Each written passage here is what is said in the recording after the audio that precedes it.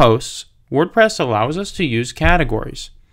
Categories are broad relational categories that allow us to organize our content from a very broad level. For example, if I had a movie blog, one of my categories could be adventure. To add a category, you simply type in the name.